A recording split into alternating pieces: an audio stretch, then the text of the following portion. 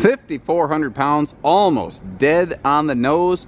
An extremely well-kept Grey Wolf 27BH coming in on trade here at Haylett RV of Coldwater, Michigan.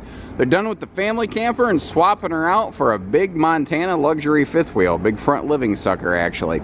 I can only find one little blemish on this thing. I will point it out to you when we go inside, and that is all I can say about it. However, in my view, vastly outweighing the little blemish that will not affect how the RV works, this RV is going to include the previous owner's hitching. They have a Reese dual cam hitch system here that they no longer need since they're buying a fifth wheel. So they said, you know what, the next people can have it. It served us well, maybe it'll serve them well too. So that's several $100s worth of stuff you don't need to buy. Awesome for first timers. Now when you come in the door there, it might get a little tight between the slide out and the dinette here because they do extend the sofa out quite a bit since there's storage behind the sofa. But you can you can do the sideways travel trailer shuffle to get there to the bunks, to the bathroom, to the storage. So this RV is completely 100% travel accessible. You know, and that's always a winner. And I love having the easy, quick access to the refrigerator right here by the door. Now, the first thing that struck me when I walked into this is just that general cleanliness. This is a completely carpetless camper, as you just saw, which is very nice. But it is also clean and well kept. It does not smell like human odor in here. It doesn't smell like smokers or pets or anything like that. It is clean. These folks knew how to keep a very nice camper. That sofa can jackknife down into a little sleeper. Now you see how there's like this ledge or this box behind it. That's actually outside storage on the face of the slide out that we'll get to take a look at. Just like the sofa, your dinette here can fold down into a sleeper. And this little punch through that side panel, they were moving some cargo around, something slipped, popped about a 1.5 inch, you know, diameter hole in that. That's it. That's all I can say about this thing. Other than that, it's fine. Now here in your living room, your cross breeze windows, they're both huge, and they both have nice wooden shades so that they're very rugged and easy to clean. We do have central air. We have cabinet ducted heating, so there's no heat vents in the floor. Simple Bluetooth stereo system here, and you'll also find there's a matching TV bracket in the bedroom and outside, and you'll actually see that they have the TV currently mounted in the bedroom when we go through, because that one TV can float through multiple areas of the camper. This is a classic, what I refer to as Jack and Jill bunk. Couple niceties about this. It's very easy for the kiddos to be able to climb themselves into the upper bunk since they can use the bottom bunk as a step. But this is one of those things that the Cherokee factory always went above and beyond here. They in-house built this extra big full extension plywood drawer under this right here, just to add that, so you've got a cabinet and a drawer for the kids back here. And it doesn't really look like the bunks were used a whole heck of a lot. What you're seeing here, the fabric twist right there, that's actually from me climbing in there to lift up that shade. Now this has an open split bathroom back here. So you don't have to like, you know, wash your hands after coming out of the bathroom in the kitchen sink. But what's nice is that if you do have a kiddo in the bathroom, either, you know, using the potty or taking a shower or something like that, you can get another one of them out here, either getting ready for the morning or, you know, for bed. They can brush their teeth, wash their hands, whatever. And an extra big medicine cabinet here is always handy. Now you see how this door actually hangs down a little bit here. It's purpose intent, because they have a larger max air vent fan here in this bathroom to promote better airflow. And that's basically, because it's a bigger fan with more power, it can effectively promote whole house airflow as opposed to only one room airflow. Simple foot flush toilet, but with extra leg room in front of it so that you're not going to be, you know, tripping or you know, doing some weird kind of twist 'em up bathroom yoga.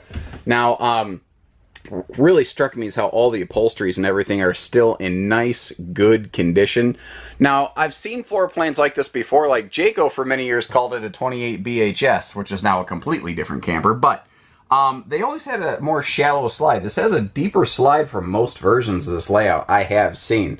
And once again, other than the little ding in the cabinet or in the dinette face down there, guys, I can't find anything that really concerns me about this, like, at all. Now, these corner kitchens have regained a great deal of popularity due to the fact that they have a lot of dedicated prep space there. And you can see that we've got easy reach outlets down here where appliances can easily get to them. But one of the things I like to do, if we start up here and take a look, open this all up and you can see that there's a very respectable amount of storage going on in this kitchen, and some big full extension plywood box drawers that are a lot taller and deeper than normal drawers in most campers. Now that sink over there, it's a one basin, what's called farm sink.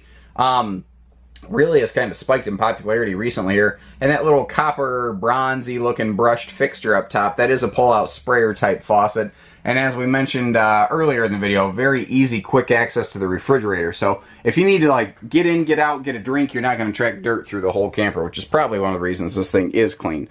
I love the floor to ceiling mirrored door on this. It makes it feel and look so much bigger. Now you see full overhead cabinet storage and a nice side stand with some outlets over there. This is a normal, shorter Camp Queen, keep that in mind. If you are willing to sacrifice the ability to walk around it, you could very easily upgrade it to a full Queen, however, because there is room down here. And there is the original factory TV, as I mentioned, here in the bedroom. That can float between the bedroom, the living room, and outside very quickly and easily. The outside appears as well, if not better kept than the inside. The tires were replaced just last year, so you're not even on factory original tires. And as I mentioned at the beginning of the video, their original Reese dual cam weight distribution anti-sway combo hitch is included with this one. So like I said, that is several $100s worth of hardware you're not going to need to purchase. Now, if you want one of our guys to set that up for you, we do need to compensate them for the labor time, but there's quite a few people who will look at a used RV and say, well, I could hook that up real quick, no sweat. So that's something that we don't build into the price tag. We know a lot of times people are buying used for the price tag, and we try not to ding that as much as reasonably possible. Now, this is equipped for easy camping. Power awning, power tongue jack, 4-corner power stabilizer jacks even. There is no sort of special underbelly enclosure on this. I want to make that known, because that is something that Cherokee and Grey Wolf campers nowadays will tend to have. You will find like the nice little protective mud dauber screens on here though, keeping the bugs from getting into your furnace, you know, water heater type things.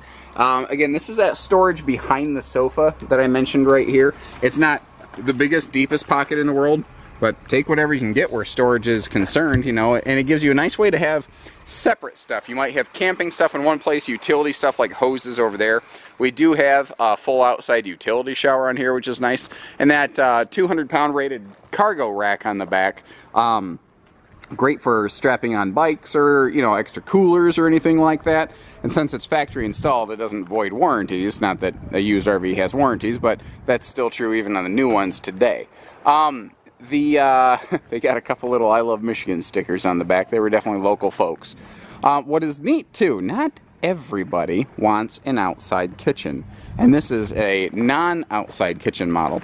So what that means is instead of an outside kitchen that some people feel is potentially lost storage space, you just have a cavernous storage, well, cavern back here that is going to get the job done well.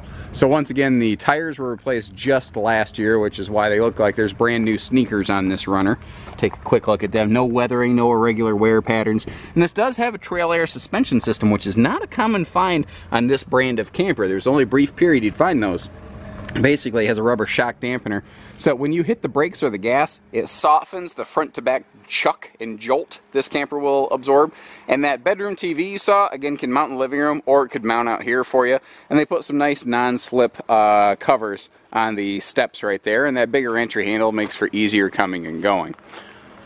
Overall, guys, like I said, if you don't care that there's like a 50-cent piece size little punch in the face of a dinette bench on the side that has absolutely no effect on how this thing's going to camp for you, you're going to be happy here. It even has a little gas grill quick connect right up by the front here if you want to do some grilling. So a lot of good going on with this girl.